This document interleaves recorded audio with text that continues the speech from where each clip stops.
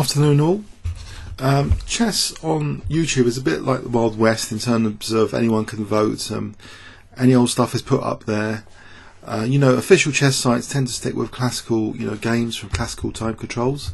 FIDE, time controls usually, 1 day a game. But FIDE have been, doing other events sometimes like Blitz, which also are very interesting. And there's some tournaments like Amber, Blindfold, and stuff which also test GMs in other ways. So the classical game is not the only game, and the most extreme form of chess is bullet chess. And I was actually quite shocked looking now at a previous video I've done just recently against a FIDE master Telos, the number of views it has got on YouTube. So first of all, can any of you explain why a bullet game annotated would be of any interest? I mean, maybe I did annotate it more interesting than I'd imagined, but I'm a bit shocked actually by the feedback on that and the comments. I mean, I suppose it's more impressive to be able to play a good bullet game. Now this one I was very lucky today against Nijat, who crushed me yesterday, and that dual commentary bullet match also received a lot of attention on YouTube again. So anyway, given that I got my revenge a bit on Nijat today, let's have a look at this game. I started with c4. In a previous encounter, I think I lasted about 10 moves with e4 the other night against his Karakan. So I thought c4, and after c6, I don't mind this position in Blitz, this kind of gambit of the c4 pawn. That's the first gambit, because what I love about this position after knight f3, d takes c4, is I like the idea pardon me, of fianchetting the bishop, playing for e4 and e5, and then like knight e4 and stuff, maybe later like this queen here with an attack. And I saw this kind of pattern actually I think in a 5-minute game while observing on the ICC one day between some high rated players. So maybe there's a lesson there as well, that sometimes maybe it's just good to observe high-rated players playing 5-minute chess just for a few ideas. But a lot of these gambits will not scale up to longer time controls. But in this case, back in the dim distance past, I played in one of Adam Ralph's FIDE tournaments which he was organising, and one of my only results in one of the vicious all-play-alls was drawing with a 2400 FIDE player with a similar sort of gambit in the Catalan against the Slav, because the Slav is very, very popular, and often they do take on c4. So maybe this gambit does have some scalability, away from bullet, away from 5 minutes, scalability to even longer games.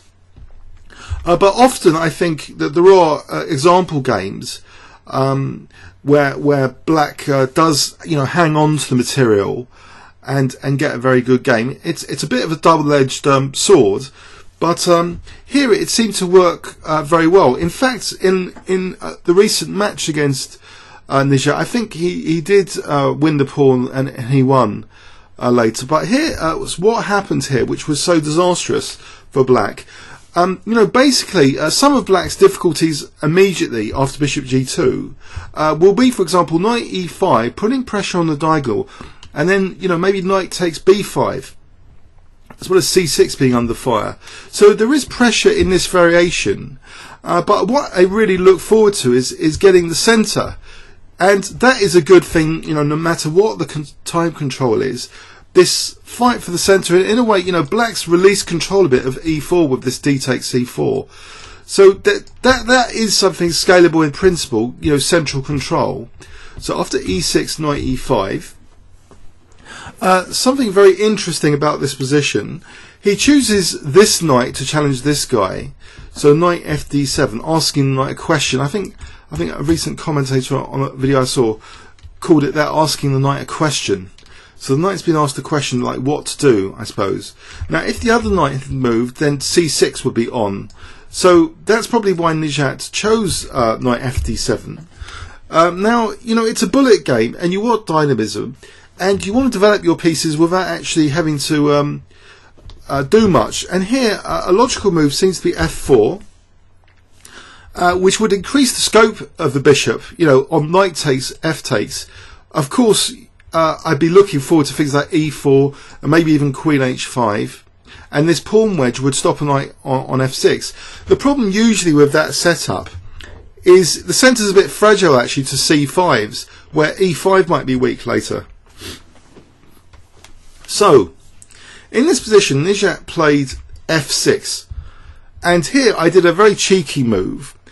And I suppose there is some cultural significance here again about where you pick up ideas. I remember this master game on TV, which I used to really love with commentary actually. Probably that's one of the inspirations of my commentary videos. The master game featured on TV had at the time two of the leading players at the time. Adams was white against Nigel Short, a French defence. I think it was a key decisive game. I remember Short sacrificing his knight by playing a move like f5, but he was black, so he just left his knight to be captured. I remember it being really neat. So I thought, yeah, f4 here, peels open the f file. Sorry, if I play e4 here, I'm sacrificing now. I'm offering to sacrifice a whole knight just to peel open the f file. Sort of analogous to that game which was once, you know, on TV. And it's probably unsound. I mean, what does it do apart from get the f file? But, you know, if black's not casting, the position becomes a bit trickier. And especially at this fast time control, if the position comes trickier, it's probably worth investigating anyway, even if it was a long game, to see, is this at all dangerous? And it's not just, you know, the queen can also come to g4, not just h5, which we'll find is very useful now in this game.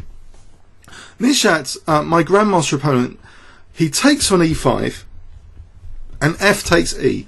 Now, just to prove or otherwise, actually, let's do a clinical engine check here with Houdini. It will probably say this is absolute rubbish. Actually, it went very quickly from minus 1 point something to 0.40. Now it's gone back to minus 1.e5, 1.12 or something. And it's actually giving knight takes e5 here as one route in the position, or knight c5. So trying to just smash open the centre straight away and give back the piece. So knight takes e5 takes, or maybe there's something stronger with queen h5. No, takes. So the idea of this counter piece sacrifice is just to get the queens off, I guess. So what did Nijat do? He didn't do this immediate counter sacrifice. Amazingly, the engine's giving knight c5 or knight takes e5. So that's a bit of a surprise. While the queen's on d1, it's still possible to do that. And on check, there'll be knight g6, I think. Actually, let's just check that out as well. Just throw in a check there. So if queen h5, I suppose knight g6. Yeah, knight g6 is the move. So black could have played that. Maybe I hope Nijat doesn't see this video for next time. So he played actually g6, and I wonder now how the evaluation is shifting just with the move g6. It's actually, technically, it's minus 0.35 here, because there are possibilities all of a sudden, like bishop h3 as the top candidate, and queen g4 is the second candidate, getting it down to just minus 0.54, believe it or not. So what on earth has happened here in terms of dynamism of the position? I thought it looked quite interesting, this position. Well, the main benefits of this central control have been revealed. The black king's still in the centre. There's a target on e6. This f file's dangerous. And I think Nijat goes wrong again. I think this is getting really, really bad after his next move, queen e7. I suspect the engine evaluation is now in white's favour after queen e7. It was a very tricky position to play. It's about equal, no, slightly advantage to white now after bishop g5, with h5 being the only move, virtually. Otherwise, it's all really bad. Queen g7, queen e6, it's all really bad for black after queen e7. So really, this was a critical blunder. If he had played knight b6 or bishop c8, he might have been able to hold this position. So bishop g5, say queen d7, not taking this pawn apparently. This would be kind of dangerous. If check, king h1, this is actually a crushing position, apparently. Say queen takes e5, bishop f6. Yeah, because that's the problem. Tactically, there's a forking line, because that g6 didn't really help, actually. So it seems I'm roughly, theoretically, becoming about equal now after queen e7, bishop g5. I must be doing very well, actually. So it's funny, the dynamics, and you'd assume everything, you know, from Blitz or from TV is rubbish in terms of scalability, but maybe, you know, that's not always the case. And obviously, even in long games, we know that Alexander Alekhine and Mikhail Tal, they often played attacks which were later found to be unsound with scrupulous, you know, analysis. You know, the best defences were found. But in the context of a real game with a real time limit, people have no access to those amazing resources which might save or counter-attack positions. There's no time to find such resources. And here, it's all my pieces. If you look at them, they're in a team. It's very, very good teamwork for all the pieces striking in the black position. You know, they're all very aggressive. The rooks are connected. By contrast, you know, these rooks are not connected. This bishop's hemmed in. Black's grabbed the pawn and paying the price, it seems, over there. It's not a pretty picture.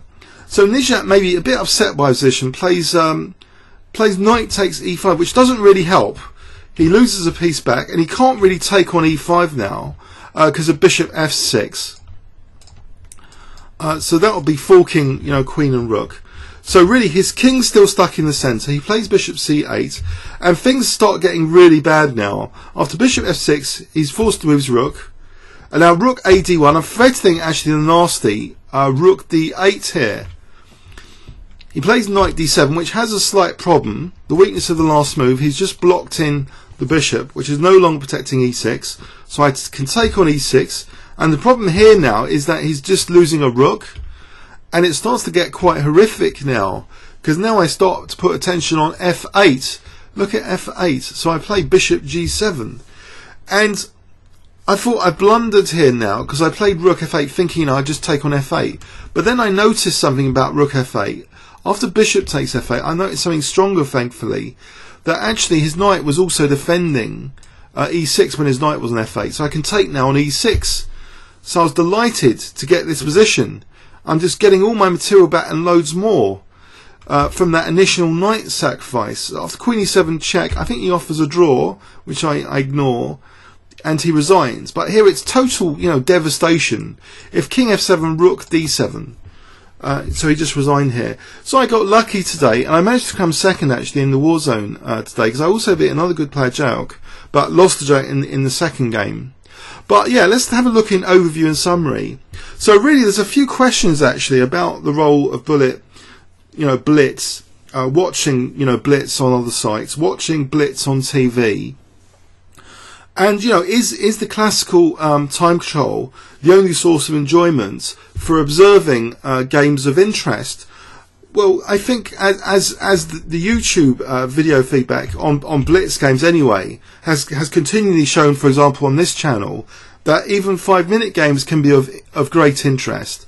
I think the problem with you know, the classical games is if you're not really aware of the thinking behind moves, you just get to play through the games. For most people, you know, it's not as interesting as having the thoughts laid out with commentary, and it's well known that an annotated game is worth a lot more than an unannotated. So you get this kind of paradox where maybe, you know, even the bullet games, if they're sort of well annotated, then people find it more interesting to see the ideas that were present.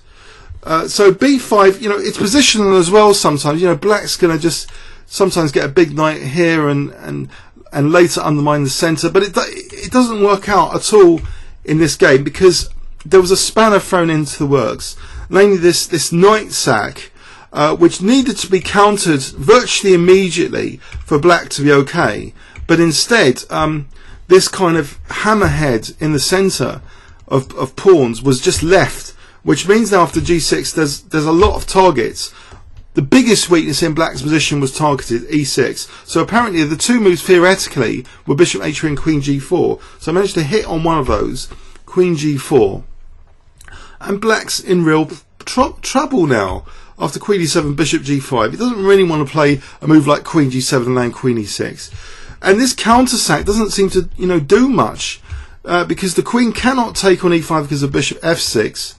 So all in all, it's a total disaster from what started as a game that I've had pleasant memories with, then another knight sack that I've had a pleasant memory of watching something on TV from, and it's all like put together. It's like soup being put together from different sources. But I had some enthusiasm yesterday to talk about dynamism, and in particular to start going over some of Alekhine's more sacrificial games where he sacked pawns in the opening, etc. He's played games with joy, because I think in the Russian school of chess, they've chosen their founders, Chigorin and Alekhine, based on dynamism and creativity and creating works of art, not just the sake of just winning games, technically with technical precision, but creating sort of art, and entertaining games, original games, innovative games. And so I have always this keenness for watching dynamic games, whatever the source is. So it's reflected here. It just shows there's a pressure, so much pressure on the black position that even a grandmaster, especially at this time control, can really badly go wrong, like in this game. So anyway, comments or questions on YouTube. And by the way, if you haven't subscribed to this channel, subscribing is free and easy. So please subscribe. Thanks very much.